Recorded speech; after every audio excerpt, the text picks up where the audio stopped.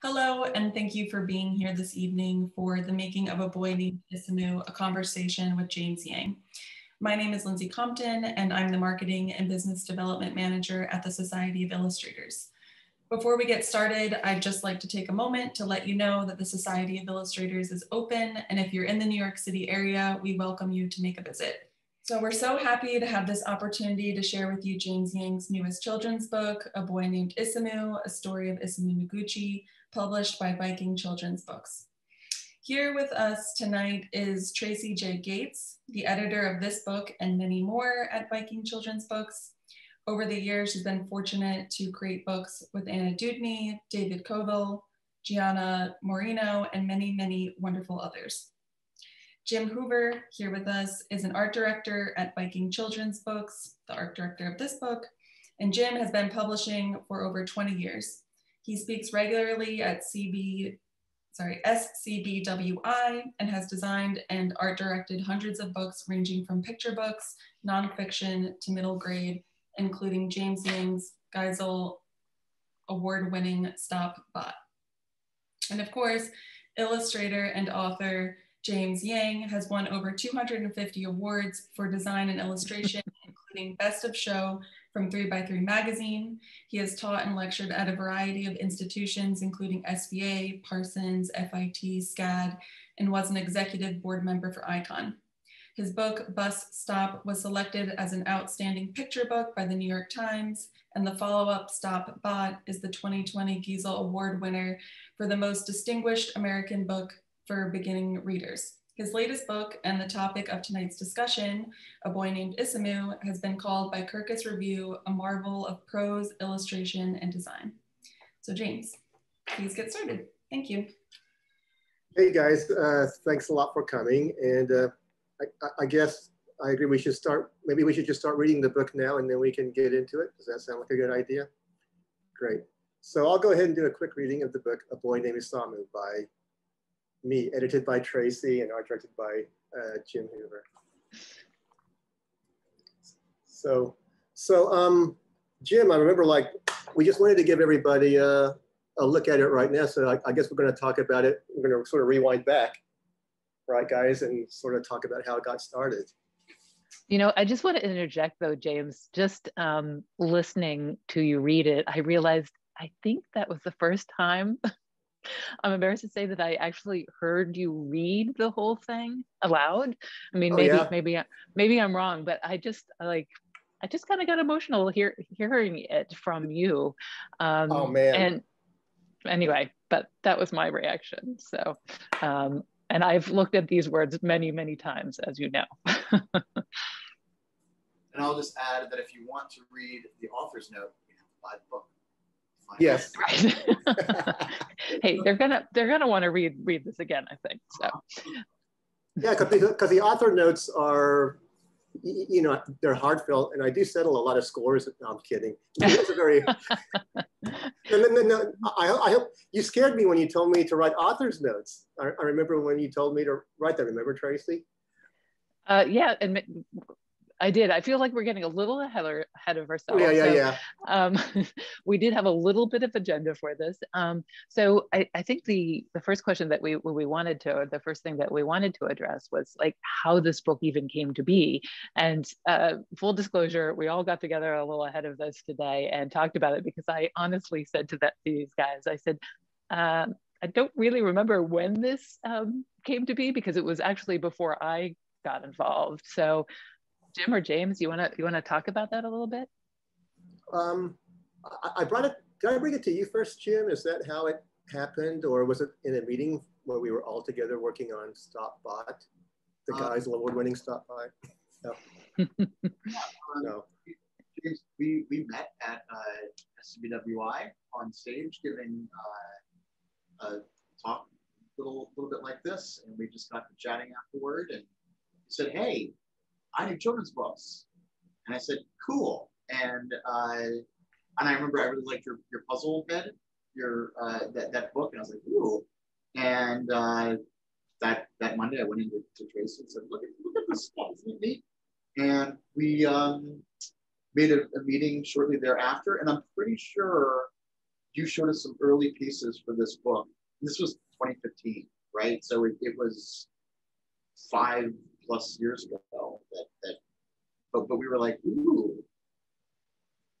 Do you, actually, James, do you, we didn't get so organized. Do you have those pieces that you can share? Yeah, let me get a screen share here and let me show you those first 3 pieces. Because it's always interesting what kind of gets the attention, I think, of an art director and an editor. You know, it's funny, I don't remember that one. I'm looking at it too, thinking. Did I not show you that? Was this? Yes. That's one of the ones I remember. Yeah. And if you notice, like this is back during my giant head era too. Like I like to draw giant heads. That was a thing back then. So. And Jake, I know this is probably a little bit of like a passion project, and somebody's asking how you came up with the original concept for the book. Well, you know, part of it was I was kind of approached by another institution that doesn't do children's books about possibly collaborating on an Isamu Noguchi project, and I was like, and he's always been a hero of mine. And I was like, that's true. So a little switch went off. Like I've always wanted to do a Isamu Noguchi book because aesthetically I agree. I connect with him, and of course he was like one of the few Asian Americans that I saw as a kid or student breaking through in the art world in the U.S. And frankly, it was when we started on that project with the other group, it was just a thing where it was a great idea for a project, but not a good mix of what they needed, which was very valid, and probably the way I saw Isamu. And I just had this weird switch in my head, like, I want to do something more poetic. They needed a more practical book, you know, and a much more literal book, so I was literally the wrong artist for this. But then after we sort of agreed to part ways creatively, I just started coming up with ideas like, you know what, I feel like this is a book that I could do well. And it's something that it was a weird thing. I knew I wanted to do it even without knowing that I've been wanting to do it my whole life. And this might be the wrong time to bring it in, but actually Jim mentioned my book, Puzzlehead. In a weird way, if you think about it, Puzzlehead is kind of like a test run before A Boy Named Isamu. Yeah, I can see that. And have you done these pieces for that publisher before? No, you know, I was sort of taken in a different direction.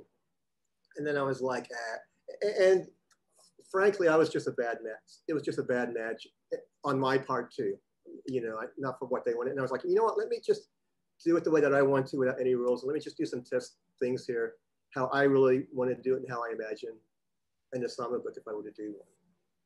And then I think these are the 3 that you saw, right? Yes, I remember this one. So I think this is the image, probably one of the first images I came up with. And ironically, you know, I grew up in Oklahoma. As you guys know, I'm a redneck. And one of the images, and one of the things that stuck with me, so I used to stand in like fields of wheat, and you'd hear the wind blow and the wheat crashing against each other. So I'm starting, without even knowing, I'm starting to get a connection, like maybe there's something to Isamu's story and even my story that may intersect. So I just want to ask James, because I'm looking at this and many years later, actually, and of course I'm remembering it now, and you know, all 3 images, but and the rock and the sea image as well. I remember just, and this one, of course. I just thought that Jim and I both thought they were so powerful. But it's interesting to me now looking at them, I'm thinking, what exactly inspired you to do these images? Because you hadn't written anything yet, had you? No, it was just like the thought was, how would Isamu as a little boy interact with nature? Interesting. You know, and also I grew up at a time with a lot of golden ages of books, you know, so I'm reading Where the Wild Things Are. There's that great children's book, The Other Side of the Mountain, you know, where the boy like sort of hollows out a little place in a tree and lives there for a whole period of time in the woods. So there's a lot of, I think that some of these images were just sort of like I'm a big Leo Leone fan, Frederick the Mouse. And already I saw the connection like with the rocks. It's very mid-century, you know, and then I did do some research forgive me if I get the title on, but there's the ultimate Isamu Noguchi book, Listening to Stone. So this is just very literal, you know, because as you guys know, I'm a super deep guy. So, yeah. Are we laughing? No, we're not laughing. We're kind of laughing, yeah. But I remember the early meeting, you came in just to kind of, you know, pitch and talk about what we might work on together. And this was something we were like, yo, that's great. If this doesn't work out with, you know, the other publisher, let us know. And then yeah, yeah, I think at the same right, when we saw these pieces, we just knew that like, oh, we really wanted this, but it was, I think at the time it was still a little tied up with, you know, with this other organization. But you know, so interestingly enough, I mean, when Jim and I were talking about this earlier, he said, you know, if we'd done this book when James brought it in and written, you know, like when he first came to us, and we really didn't know him that well yet, it would be a very different book. But we had 2 other books. We worked on 2 other books in the meantime before we finally before we started work on this one. I think at the end, like mid 2018, or really it really wasn't until 2019 that we got into it. And I think I'll just like, so we worked on Bus Stop and Stop Bot, which are, I don't think these are mirrored images, so they look weird. But no, anyway, they look fine. Okay, I can't tell on mine, they look strange. But anyway, so these were the 2 books that we worked on first.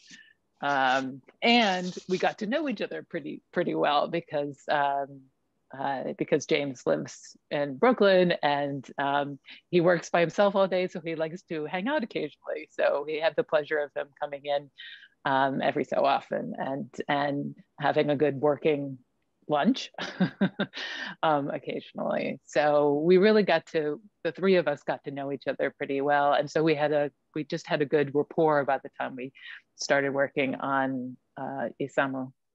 I feel like there's a lot of trust between all 3 of us, which I really appreciate. Mm-hmm. You know, and respect. Yes. You know, I still remember like the first time we did Bus Stop, you had asked me about the color, because I'd say like, how are you going to color the pages? Because it's the same scene. I go, oh, I'm going to do different colors for each page. And I was thinking more just color flows. And then you sat there quiet for a moment without saying anything. I was freaking out. And then Jim goes, don't worry, Tracy always, she's not disapproved. That's just how he thinks. She just has to go and pause for a while. and then you mentioned like, well, you know, you can make it from morning to night. And it seems like an obvious note, but I didn't think of it. And I do remember thinking like, oh my God, like that's why Tracy gets paid the big bucks. I totally trust her. Right. Yeah, we're all like doing this, but anyway. Mm-hmm. But no, you know, I definitely, I don't know how you feel, Jim, but I always felt like we always had like just 3 of us together have a very good, yeah, our hive mind works very well together. Mm-hmm.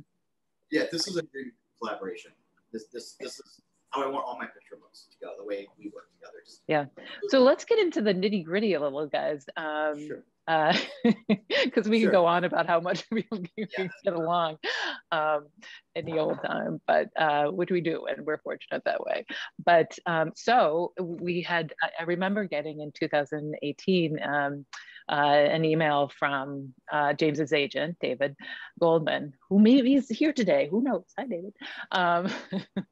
And I think we were just finishing up StopBot, if I'm getting that right or not. And he's like, nudge, nudge, you know, we're on a roll here, you know, maybe we should get back to that Noguchi book. And I think I even put in an email, I'm like, well, if he had a story for it, we'd do it next. But I don't think was that a problem?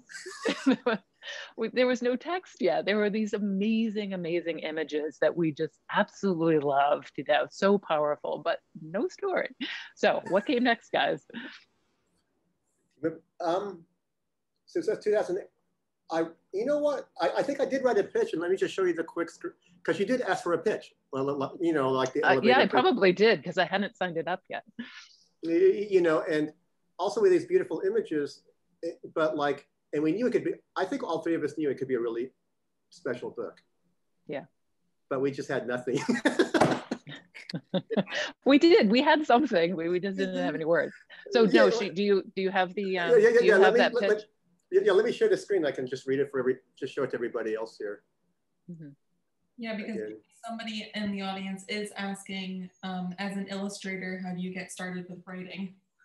You know what? Like, I would say, especially with my earlier books, and Jim and Tracy will vouch for me, that I think of the story pictorially first, and I write it out pictorially, and especially my earlier books, the words came secondary, and usually I'm just baiting Tracy into writing it for me, or I'll be like, boy at bus stop, and I write it very outlined, but we'll talk about this, but I became more confident in writing, and Tracy helped push me. But I've heard this is normal with a lot of illustrators to do both. Isamu was the first book that I took the writing as seriously as the artwork, I feel like, and part of it was just because I learned how to write better from doing a couple books. And if you look here, go on. Well, I was just going to say something that you mentioned, that we've talked about, James, is that, so James is, I read his writing all the time on Facebook, and he makes me laugh all the time. So I'd seen him writing very, very short, but he also had written, I remember, I think it was 2018.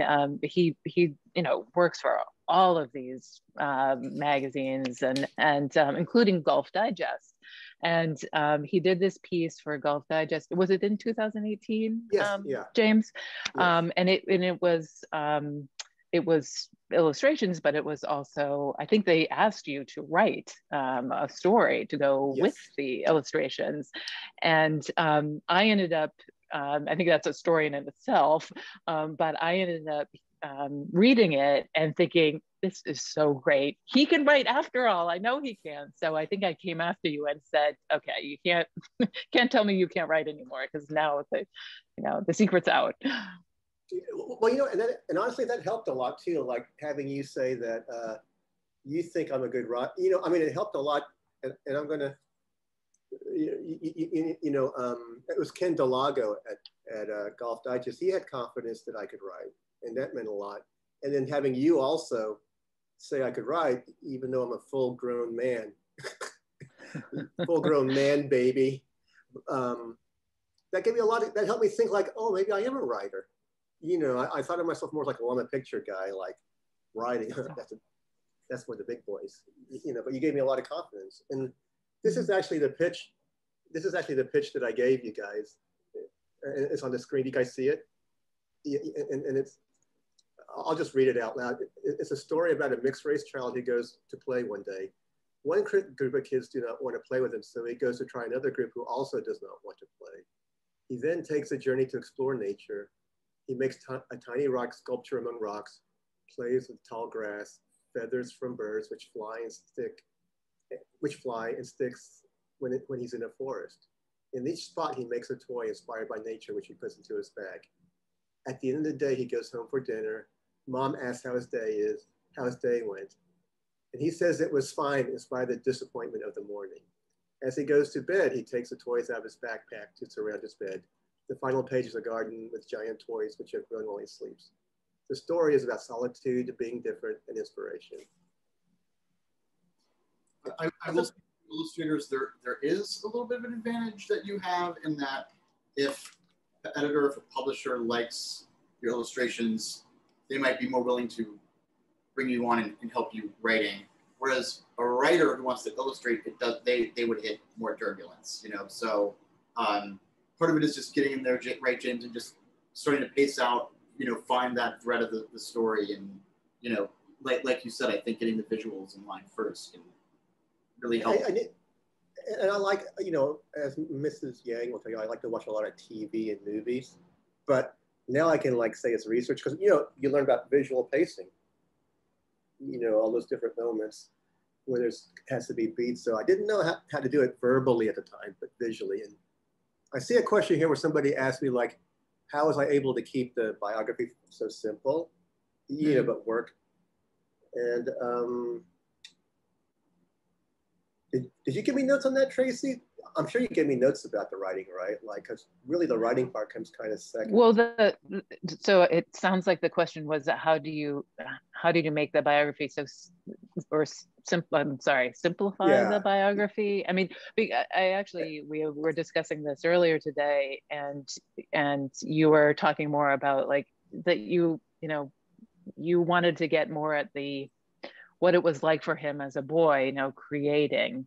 But no, I don't want to put words in your mouth though. What were you thinking? Well, I actually heard this because I was watching Lin-Manuel Miranda yesterday talk, and he said the way he got into Hamilton was the immigrant experience, which is what he had experienced. So that's how he was able to find a way into that story, because Hamilton was an immigrant. And I would say with a biography like Noguchi, he resonates a lot with it. I think it's important. He was half Japanese, half American. Japanese dad, American mom, born in 1904 during the Japanese-American War. So I'm sure there's like a lot of not understanding going on,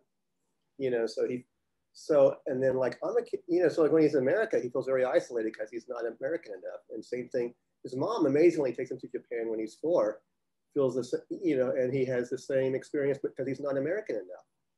So he does retreat to try to find a sense of home. Even like, I'm getting ahead of myself, but the garden scene at the end is Noguchi makes a lot of rock gardens, as we know. He's beautiful landscapes. And the research I did, he did mention that this was his way of finding a home that belonged to him. And I can totally, so part of it was like, I found that his story is like, oh, there's a lot that I can relate to, being the only family in Oklahoma. I mean, the only family in my small town that was Korean. And it was, now I want to make clear to everyone, I was a very popular kid. Okay. I laughing again. but with all that, there's these moments of where you feel like an outsider, and that's I was like, you know what, I can lean into. That's where I make the Noguchi story beautiful. And part of it's like I'm only picking a section in Noguchi's life. I don't want to spoil it for the Noguchi Museum because they're asking me a super question, but I'll say that for them. But like, yeah, depending on the medium, maybe I pick a different part of his life to tell the story about, if that makes sense. Mm-hmm. I think you taking a part of his life or figuring out what meant the most to you makes it that much more powerful then. You weren't just trying to like, oh, I got to get this in, this in, this in. You went to the place that it just resonated with yourself, and then you gave it back. Well, the problem too is when I gave you guys that pitch, I think it's a pretty good pitch, right? It was a very good pitch, but I didn't have anything. Yeah, I was gonna say, so James, you read that pitch. I'm looking at it on my monitor here, and I'm thinking, I don't really remember this pitch very well. Jim, do you remember this pitch? You didn't see it. Maybe you did it over one of our lunches, James. But anyway, with food and beer coming out of my mouth, like right. Well, no, go ahead, please. So did you? I'm sorry. Did you show everyone the? Let's show that. Yeah, because what comes, we should get to like, what keeps coming next. So I think this was next. Yeah. There's the pitch. Yeah, let me get it. And here's, and this is why you need a lot of trust with your art director and editor, because this is the very first set of sketches. Like, here's your book, guys. You signed the contract. Most people, I think that are already illustrators and work with people like us know these are thumbnails, but they're basically really small, rough sketches with a little few words in there. So this is what I remember seeing first, personally. I mean, besides the those initial illustrations that you had shown us. Is that Jim? Am I remembering correctly? Is this what you think we saw first? Yeah, and this is usually this first stage is something to see from you, James. And depending on your publisher and your relationship with them, this is always such a great way for you to start your ideas and start getting things on paper. And because we work so well, so closely with each other, we're kind of able, like we know that what's going to come at the end is going to be this beautiful thing. So we can kind of just take this and just look at the content and not worry so much about, we're not worrying about composition at this point. We're really just like ironing out the story, the pacing, the beats, that sort of thing.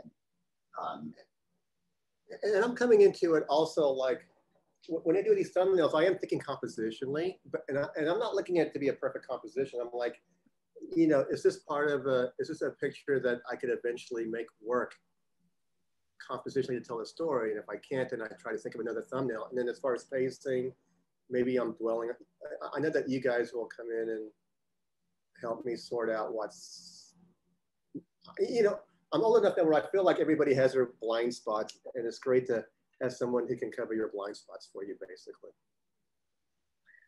Well, it's interesting to look at this with you guys, because I'm thinking how I look at it is different than how Jim looks at it, because there's overlap, of course, but I'm looking at it thinking, okay, where's the story here? I mean, there is a story here, thank goodness, or there is actually. I think I shared this with the editorial director, and she's like, great, let's do it. So it was really.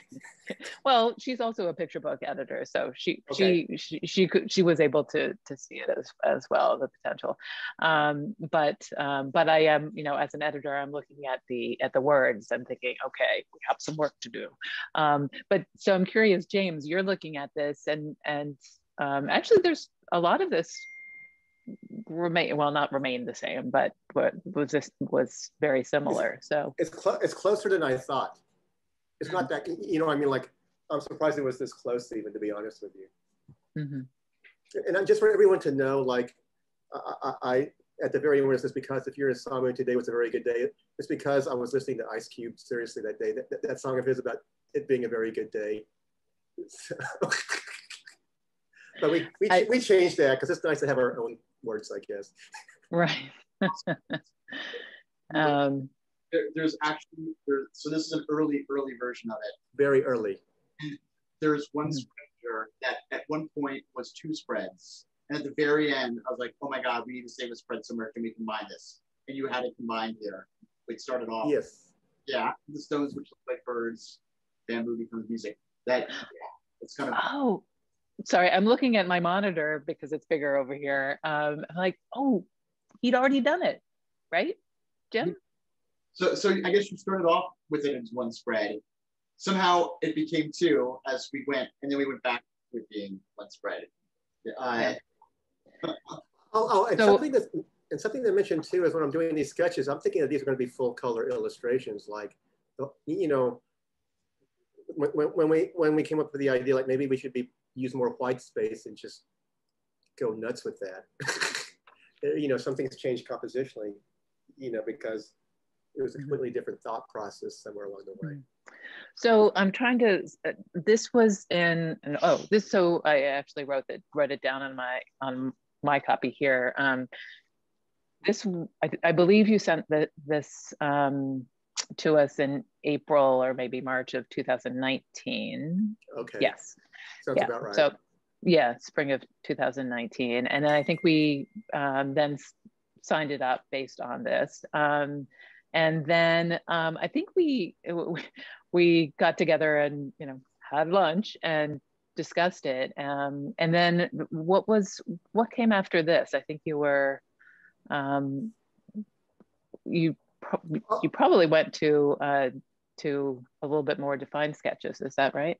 Yes. Let me go ahead and break those defined sketches out. Great. And probably also worked on the text a bit as well. Oh, there we go. Yeah, maybe I'll just. Should I make these full screen, guys, or just maybe not necessary, right? Or what do you think? Well, go for it. It's more interesting than us. Okay. I remember, like, the interesting part was, I think I led off with this one, and then you flop it later. Remember? And then also on another note was you had me read, you know, because you said like, oh, James, maybe you can try something a little bit more fluid, a little bit more organic. Oh, and another thing, I still haven't figured out how to draw hair yet. Yeah. Like there's, you know, and we can talk about that later. but yeah, you're a bit hair challenged. yeah, in the artistic and in the real world. But, obviously, you know, I am not. Show off. Nobody likes a bragger, Tracy. But you know what I do remember is like I did, you know, doing these little sketches. I just realized like, wow, it looks good already against white. Mm. Yeah. Mm-hmm. And as we're getting refined to around this point, I'm saying, let me have this PDF and a Word document, and let me start playing around with the layout. And we're starting to talk about trim size. We have the pagination worked out at this point. And I just go in there and start placing type and doing early thought process through like what typefaces I might use. And we're just kind of starting to see exactly how something's going to hit us on a spread. We're looking at the gutter, you know, where that falls. Just while we're here, this was, we you know, the three of us, it's great to work this way. We would get in a room together and just talk about things. And Tracy, I just remember you saying, what if this just had a shh across the spread? And I was like, yes. Yeah, I think that was before, right, this that you're seeing now. I think we were probably looking at the thumbnails or whatever we had before this. And right. Yeah, he had it, actually, it was, I mean, I was taking it from I believe, no, you know what, I don't know. I couldn't really find all of my notes on the text, but the shh just seemed like needed to be there. I feel like you're the one that added the shh, and I was like, look at Tracy just breaking out the editing chops. Yeah. Mm-hmm. So, yeah. No, I thought it was so beautiful. Like, if I could just brag about Tracy for a moment. I love the fact that. Okay, please no. No, but I love the fact that she'll just like add maybe a word or two, and it makes the world a difference. Mm. You know, and especially with what I work pretty minimally with words, like, so like she can make a dip. It's amazing. And then I remember like this page, you asked me to rethink it because it really was sort of about. It really didn't take the story anywhere. I do remember that clearly. Yeah. It is amazing to see how you'll just change a few words and just something will just lock into place. It's pretty neat. Yeah. Well, a picture book is just so tight in some ways. You just, every little piece, you know, I don't know, you want to really make sure it sings. And with Jim, I always trust him because like, if Jim were to tell me like, you know, James, this should be a little bit more horizontal or vertical, like I know that you and Tracy will discuss, but if you think the format should be different to tell the story better, I'm totally willing to adjust my compositions.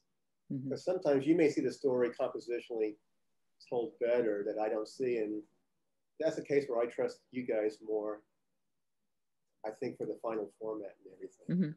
Well, once we got into, I think at every stage, really, we had a lot of back and forth. I think once we really got going, because I was looking at I think once the pandemic started, especially, really, it just seemed like there were a lot.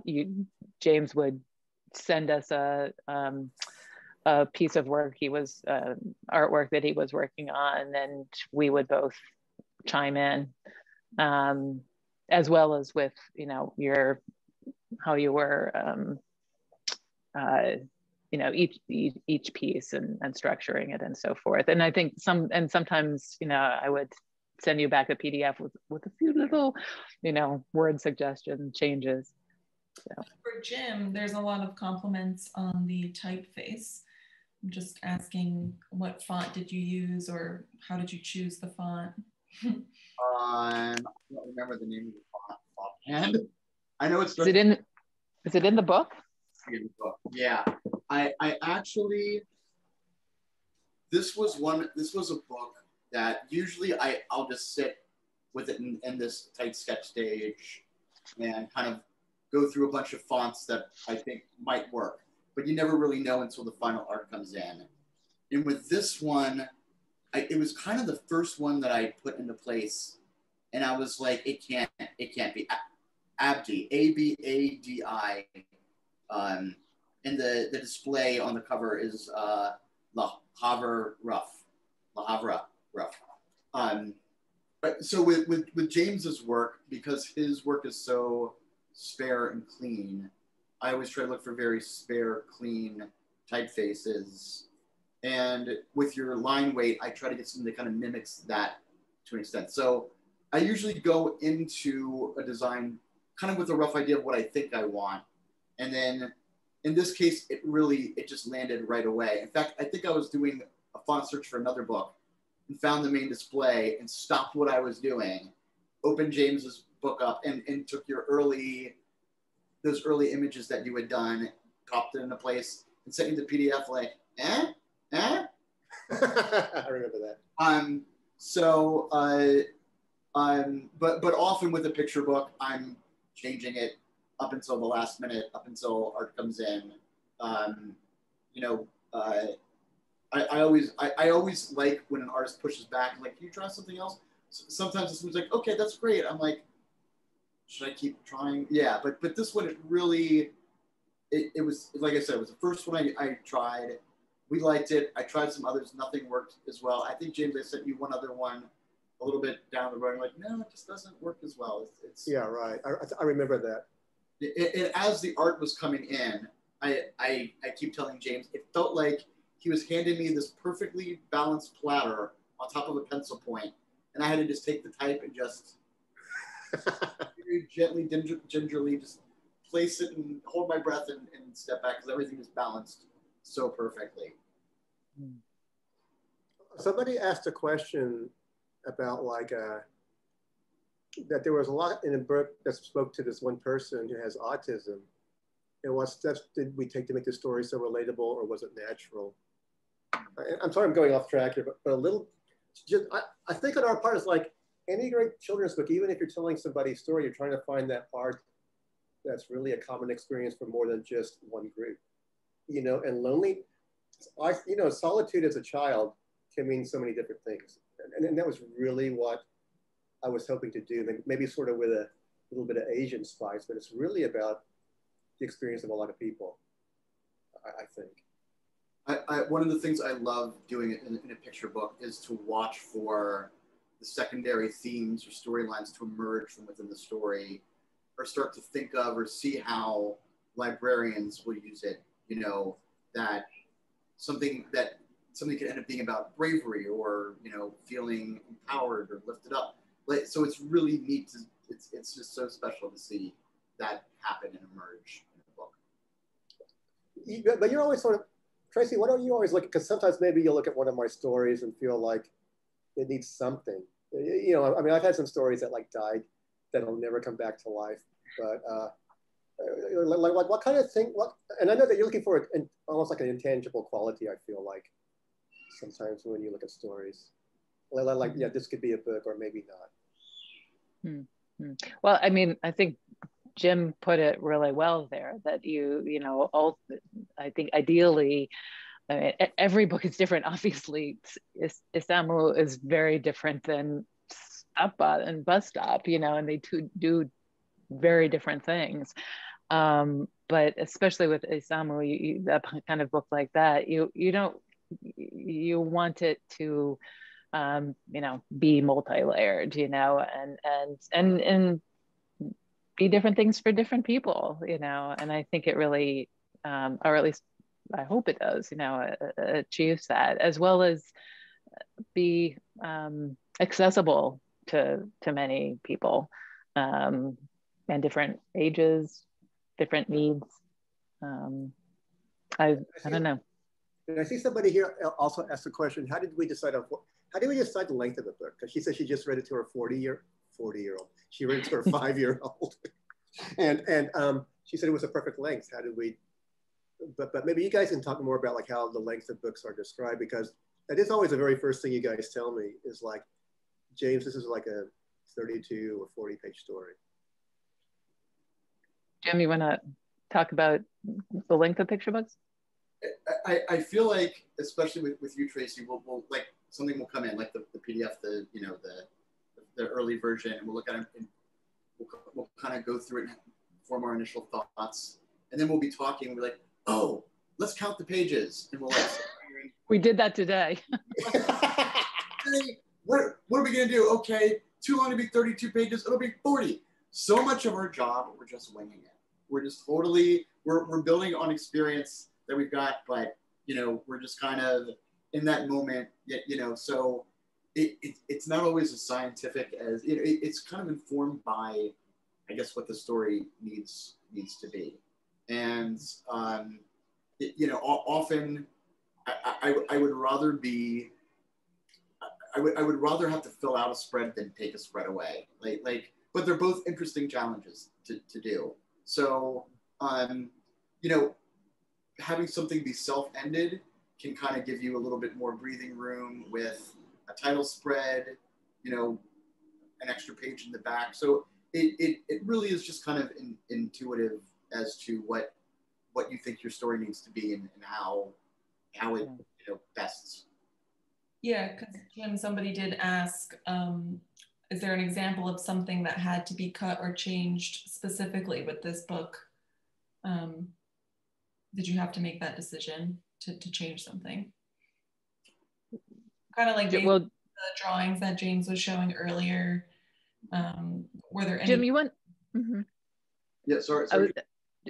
Jim, I was gonna Jim, you want to clarify that experience that you had waking up in the middle of the night or whatever it was, realizing that maybe that we really should cut a spread. So you want to talk about that, because that was interesting.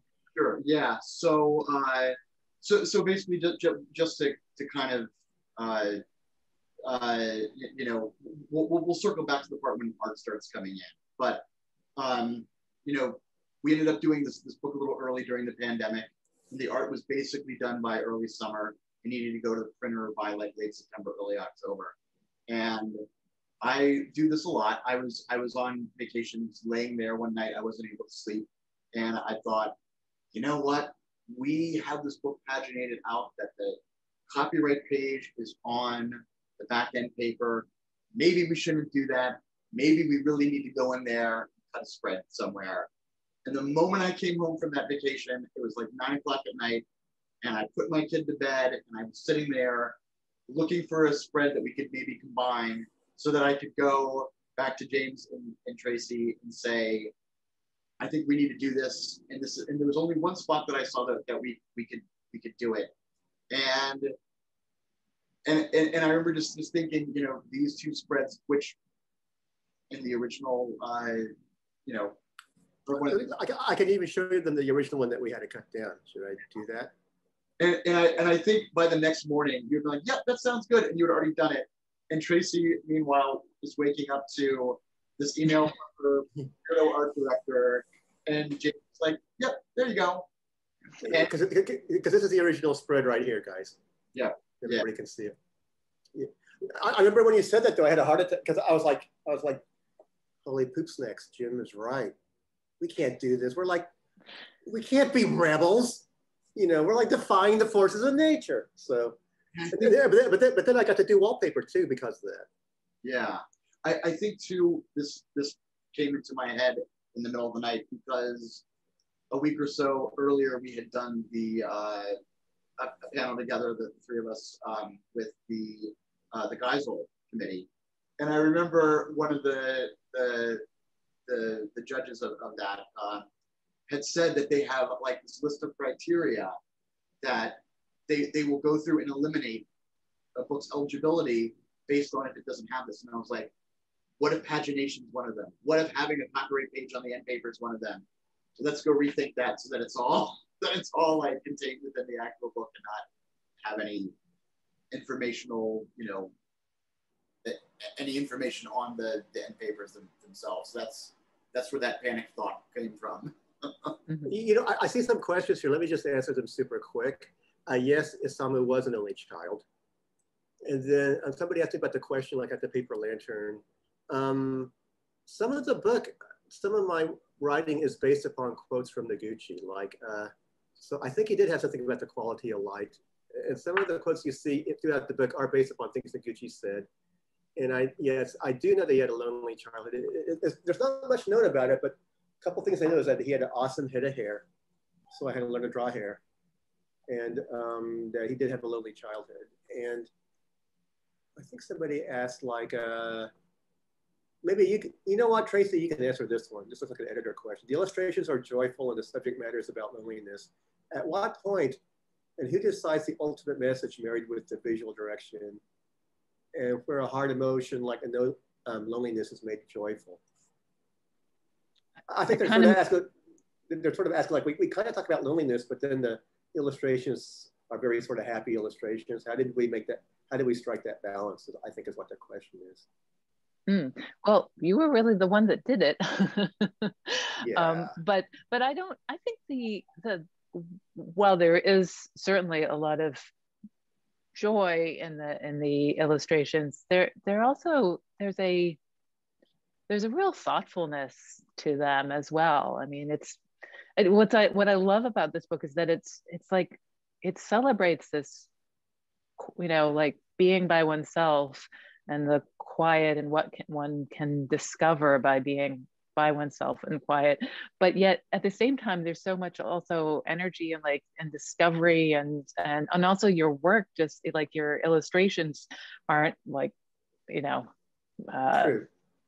muted at all. So I don't know, it just seemed like, and the text too, I'm not right in front of me at this moment, but I feel like it's quiet, but also, I rewrote this one a lot, and probably even when you said something was okay, I'd sometimes even send you a rewrite, which is something I don't normally do. And I do remember thinking like, yes, I want to be vulnerable. This is the first book I felt like was an emotionally vulnerable book, but, and I do remember like, he sort of helped me strike the right balance. Like you would let me know if I was getting a little bit too dark. And I don't think I got that dark. It was just like a note that you gave me like, well, I think, you want to catch this element of loneliness, but you don't want to say like, I'm alone and want to die. Like maybe that's too far. Maybe that's not the right. Yeah. I can't remember any specifics about that, but I do remember we did want to make sure it was the right tone there. And like someone from the Noguchi Museum told us, actually Isamu did have a number of half siblings, on both sides of because his parents split, but that as a very young child, yes, he was lonely. So that's good information to have corrected. Do that, if you're going to give a child a book about, feeling lonely or isolated, you want it to be empowering for them. You want it, you want it to ultimately, the experience of it to be uplifting and have it be empowering for that child. So I think it really does hit that that all really, really nicely. Well, what's interesting about creative people too is I remember like talking with a bunch of illustrators about our childhoods, and a lot of them would talk about either like how they were alone a lot or bored because there was nothing to do. And my wife, she's a choreographer and performer. And her story that she had was like her dad would take her to this factory because he was an accountant there. It's a plastics factory where they made flowers. And she'd be stuck there all day to amuse herself, just to be with her own devices for the whole day while dad was doing work. And then she would just sort of imagine she was going through a forest. And I'm pretty sure that was like the seeds of how she later became a choreographer. I also wanted to say before that I would never have asked James to redo 2 spreads that late after I had already completing final art if you painted traditionally. Because you work digitally and fast, I knew that, I also knew that you'd be free to be like, nah, I think it's fine, it is, as is. And then when you changed it so quickly, and I was like, that's exactly what I meant. Hey, Tracy, what do you think? And I was like, now Tracy has the option to veto this, this thing. So you know, so mostly as you're working with art directors, you know, we're all hoping to not ever have to ask you to change final art in any big meaningful way, you know, in that way. But this is a case too where I think A, there's a pandemic going on. B, we needed this. I think we all felt like this book has potential to be a really good book, if nothing else. And we didn't want to mess it up. And three, I feel like we all trust each other a lot. Yeah, definitely. Are there any other questions that we could answer? I was going to say for people listening or watching that aren't as familiar with your work, James, there have been a few questions about, is this digital? Is this collage? If you just want to like say a few words about your artistic process. Oh, sure. Yes, all my work is digital. And I do use a lot of the subtle textures you see are paper textures that I scan in and use as masks, and they're part of my library. But when I sketch, I'm sort of an old-fashioned guy. I like to sketch on tracing paper, and then I will scan those in and use those as a template to build my illustrations. And I do my illustrations in Illustrator. And some of the brushes I use are custom brushes that I've had for like over 30 years. And a couple I used were Kyle's brushes, and Kyle Webster, he's actually a friend of mine. So that makes it even more special sometimes that I can even use his brush. And I'll even ask like, hey, Kyle, you got a brush for this effect? And then he'll point me in the right way. So that's sort of how I do my work. Somebody asked if I have a sketchbook, and I'm not really a sketchbook guy, but if I did, like literally the first thumbnail sketches that you saw that Jim and Tracy had to look at, that is how I do sketches. And for me, I'm more of a sponge guy. I like to go to places. I just like to go do things and then come home and sort of download it into whatever I'm doing. I've tried to be the sketch person, and it's just, everybody else has so much nicer sketchbooks than me. It actually makes me angry. I feel bad about myself. Yeah, I did ask, people just to submit a few last questions. And somebody asks, how many rewrites and dummies did you go through? And did you need to ask permission to write this story? Well, no, we did not, because it's a fictional story. And how many rewrites did we do, Tracy? Not really that.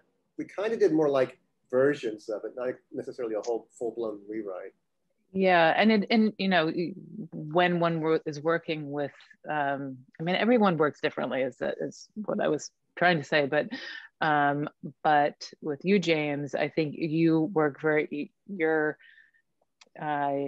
you're showing us either your thumbnails or your sketches or final work. I was looking through that earlier today, and then you've got the text there, and I'm often kind of like, what about this or what about that?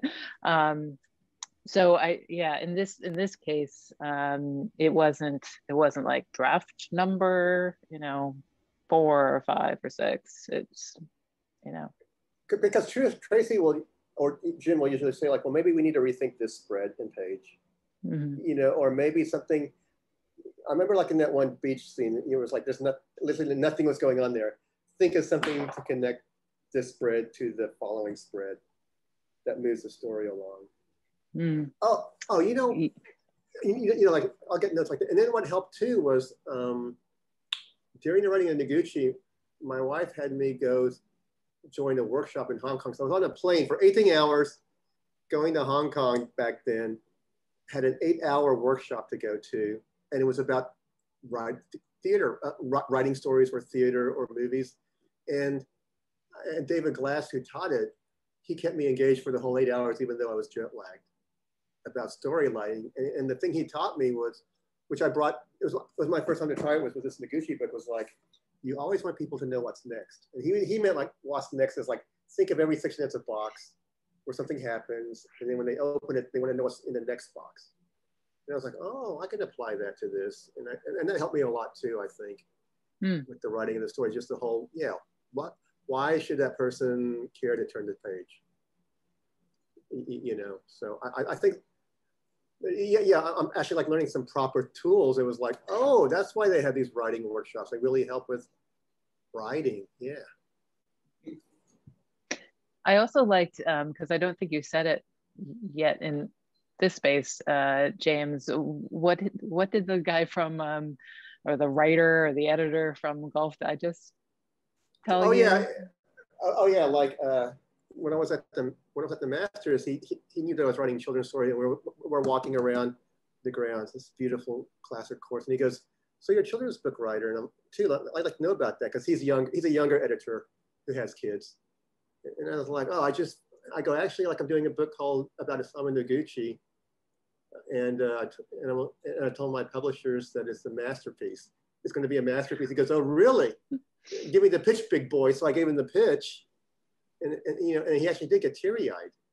And he goes, "That's beautiful." And I go, "Yeah, but I'm kind of freaked out." And he goes, "Why?" And I go, "Well, I told him it was going to be like this awesome book, but I don't have anything yet. I just told him that." And then he goes, "Well, James, editors like it when you under-promise and over-deliver. You got it all back." so that was the thing. And I think that's why it took so long too. It was like, I was kind of nervous because I felt like I didn't want to mess up what I thought was a golden chance that Viking was giving me to do a book like this also. Well, I also liked, what was the advice? I don't know if it was that same yeah. Oh, it was a different editor. He said that he likes to write a manuscript and take half the words out. His first draft, and the reason why is because it adds a sense of immediacy. It forces him to make the story more immediate. Mm-hmm. And even like the reason why we made it second person was, well, first you had me read the book The Iridescence of Birds by Hadley Cooper, is that right? The illustrator, I think it was Patricia McLaughlin was the Patricia McLaughlin, yeah.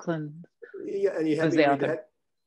So because like I realized, I wanted to feel immediate, like you were there, not like I'm putting you in the past tense. And fortunately, it worked out. That was the goal. I'm very happy people liked the way it worked out. But I realized, I was very aware of that, sort of like wanting you to be right there at the moment, mm-hmm. Verbally as well as visually. Someone on Twitter yesterday tweeted, "Creative writing is 5% creativity and 95% editing the word just out." That's kind of true. Probably more. Somebody asked me what key lessons or points did we learn during the making of this book. I learned to be more emotionally open, I think. Because like when I'm doing a book like Stop Bot or Bus Stop, when you're being funny, you're not really being, I guess you can be open, but there's a little bit of distance there. This one I didn't have the device of being funny to rely on. So, but then it was very rewarding. I learned about that. And I do think since I'm older, I wasn't, I wanted to really respect what I learned about Isamu. And one of my goals, and it wasn't like as a tangible goal, but it was more like, if I could get the Noguchi Museum to like it, that means I did my homework and I did understand what Isamu was about. So I was very, it was less about me and more about like, I want something to connect to. I'm learning to sort of be more concerned about like, what I could do for other people, for any lack of better phrase. Words, like those seem to be the more satisfying questions. Like, I'm not trying to show off and be witty or show you how great I draw or whatever. That's a big lesson I learned. Go ahead, Jim. Oh, I was going to say that we were working on the art for this book. You were working on the art for this book, James, right at the beginning of the pandemic, and I think we were all and the way we work together. James will send me a spread as he's doing it, which I love, and I love that you trust me with that, because I can just kind of put something in the layout and like just start to see how it's going to come together, and I just it was just this lifeline to something good and decent and normal, and then we would talk. I would like call you up and you'd call me like, "What do you think of the spread?" And we would spend a few minutes talking about it, and then we would spend the next hour like, "What the heck's going on? Like, what's happening?" So it was a good memory for me in a sea of bad memories, of just the beginning of the pandemic. And yeah, I was looking at emails too between us and it was we had the three of us had lunch in late February of 2020. exactly, like a week or so before we all, like maybe 2 weeks before we left the office. And I will say this, you guys were the first, colleagues, I guess, that I saw, not, we all got back together again, was it May of this year? Yeah. And so that, I don't know, it just, no pun intended, but book ended a really, a real challenging time. But yeah, these guys kind of, I think we all kind of saved and helped each other out a lot at the beginning of this tough time. So it was just so lovely to see, to see your work coming in and it being such a, meaningful book. And it was more than a distraction. It just kind of was heart filling as well.